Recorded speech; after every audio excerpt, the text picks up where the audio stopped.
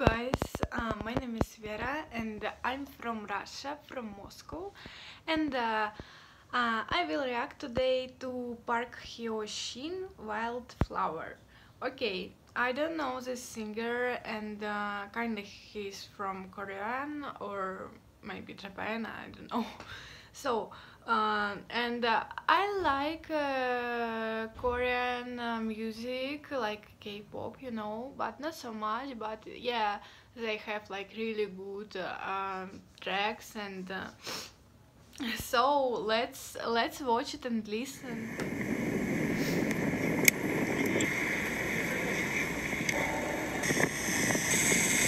I like this too. It's beautiful, like.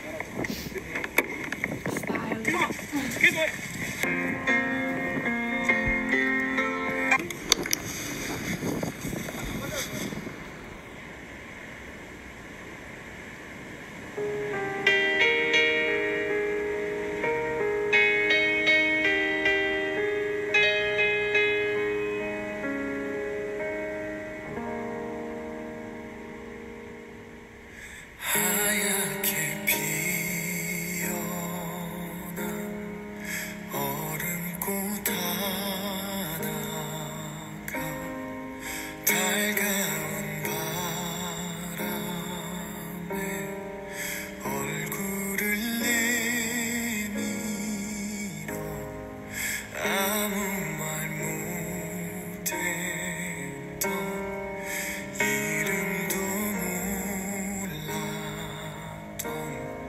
지나간 날들에 눈물이 흘러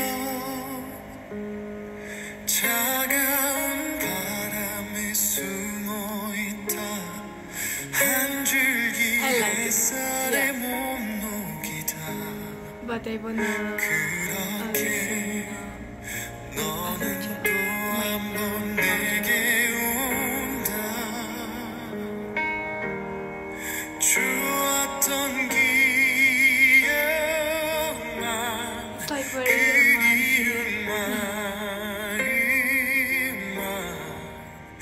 네가 떠나간 그 길 위에 이렇게 남아서 있다 잊혀질 만큼만 괜찮을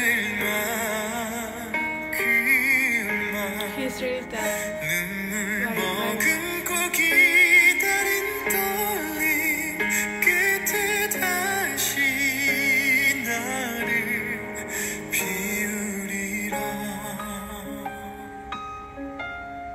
사랑은 피고 또 It's like very cold 타버리는 but it's beautiful of course, but I very like rain and techno.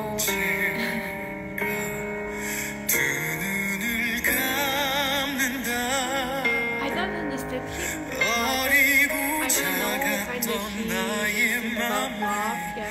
눈부시게 빛나던 추억 속에 그렇게 너를 또 한 번 불러본다 좋았던 기억만 그리운 마음만 네가 떠나간 그 길 위에 이렇게 남아서 있다 잊혀질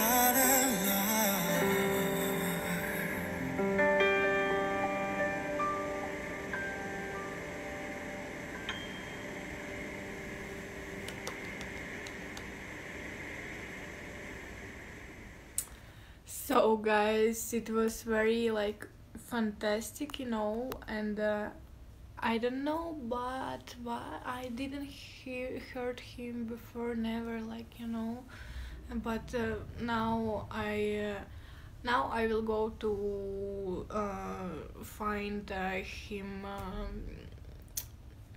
works and listen it more because I like him very much, and it like very calm voice, and sometimes that was moment when he like very strong, like very long, but yeah, he's very good. I like him very much.